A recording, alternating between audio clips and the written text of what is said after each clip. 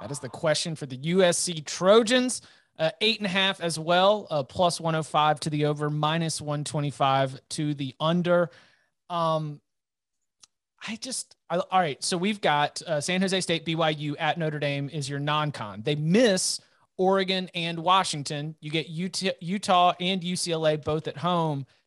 Who wants to take first stab at this one? And I guess my question for which might be where we determine this over under win total is, how do you grade the Notre Dame game? As a loss? A definite loss? I found myself questioning that. And I started really looking at this USC team. I said, I think if Slovis is playing to what we imagine he can be, the best of Keaton Slovis is put together for, let's say, 10 out of the 12 games. If one of them is up in South Bend, I think USC can win that game. I don't think it's a definite loss. I think it's their most likely loss.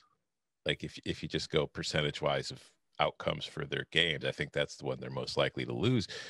But I don't care, because I'm still going way over. Yeah. Okay, cool.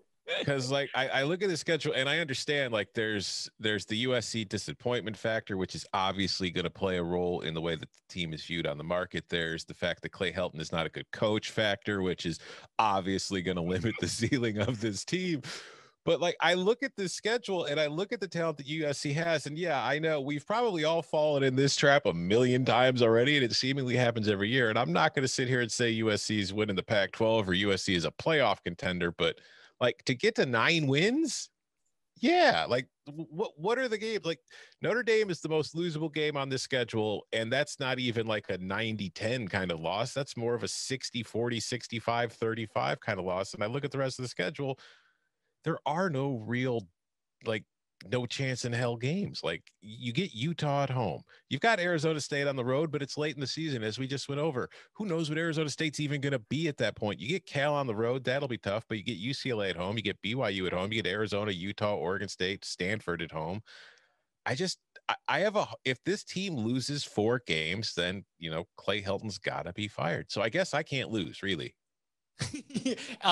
Ditto for a lot of what you said. I think that in the Pac-12, your cross-division draw is huge because you played 9 conference games. You're going to play 2/3 of the other division. And when the 2 teams that you miss from the other division are Oregon and Washington, that is a favorable draw. This is an easy over for me as well. Kudos to the Pac-12 for finally figuring out how to schedule to make sure that your good teams are good. Give me the under. Whoa. Yeah, I'm not buying in. I think teams are slowly starting to kind of get a better read on what USC is doing on offense. I know Slovis was hurt at times last year, but their passing efficiency throughout the season kind of dropped some. People basically just started dropping 8 and daring to run the football. I don't think this is a very physical football team. And I'm just not into buying, overs on these other teams in this division. You'll see coming up, there's some other teams that I think are basically on a similar level with, in some cases, easier or similar schedules. So for me, it's the under on USC. What games for them are no doubt locks that you're very confident a Clay Helton coached USC football team.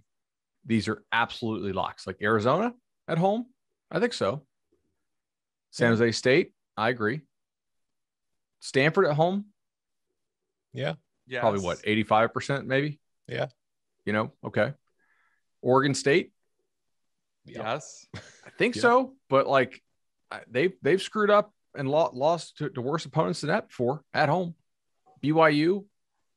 I was going to say yes, but it is the last game of the season. So BYU might have its stuff together by then. Playoff spot at stake for USC. Right. Well, exactly. At Cal, they're screwed if that's the case. At Cal, that's tough. At Colorado, that's one of the wild cards that I guess we're going to get to later in the show. It's Colorado obviously exceeded expectations last season for all of us. I don't know how much stock to put into that last season yet. I think this is an 8-4 football team. So I'm going to go ahead and take the under. Our number's 9, right? 8.5. Okay, it is 8.5. All right. I love the over on this one. Yeah. All day long. I will give Bud some credit though for being the only one of you guys on this. We're becoming the Fire Clay Helton pod, which I'm not comfortable with, but you guys are. But at least Bud's willing to stick to his convictions. But I think this is my most confident bet in the Pac-12. I would say is take the over 8.5 on this one.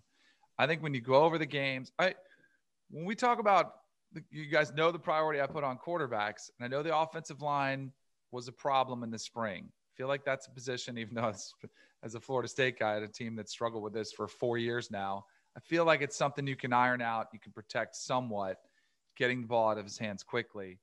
But I still think this team has more talent. How many games of this, and then this is where Bud has the conviction to say, hey, well, Clay Helton's going to be that poor. They're going to have better talent on the field every game except for one. That's Notre Dame. Probably, anybody else? Is anybody else close to them? Arizona State? Maybe. No. Not for top end talent. But has the talent been developed? I think it's developed to the point where they can win these games. They can get their 9 wins. Now, can it win a national championship? And would I pick them as a dark horse for a title or even a playoff spot? No, because I think the Pac-12 is going to do Pac-12 things, and you're going to have, probably 2 9-3 teams, maybe 1 10-2 team in the conversation at the end of the year. So, but I think this team is good enough to win 9 games. That's all I need. I think this is one of the safer plays out there. And they don't have any Friday night road games after a Saturday huge game against, like one of the top teams in the conference. Or like 10 straight weeks with no buys. Well, they do feel that much differently if they were 6-0 last year and had stamped it and like not had a disappointing loss at the end of the year. No. Like if they started actually dominating Pac-12 teams on a consistent basis, yes, I would absolutely feel differently.